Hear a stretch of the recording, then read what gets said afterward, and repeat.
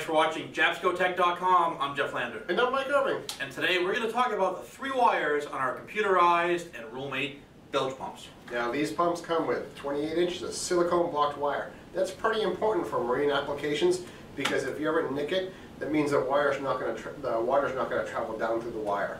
Now these pumps have 3 wires. Each of them have an independent function. Jeff? Brown wire is our automatic lead.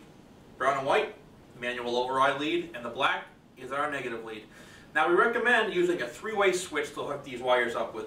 What that will do is will give you optimal functionality to be able to check the bilge pump before heading out on your voyage. Now that's pretty important. In some cases, if these automatic pumps are installed on rowboats or dinghies, you don't have the option of using the manual override. We put a video together to go ahead and shows you how to seal off the edge of that wire with some heat shrink tubing and some silicone caulking.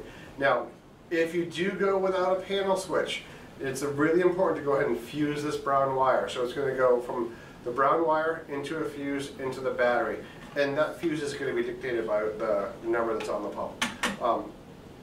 I think that pretty much. What else do we have? Oh, we've got one more. One more. Let's not forget this one, Mike, because this is a big one.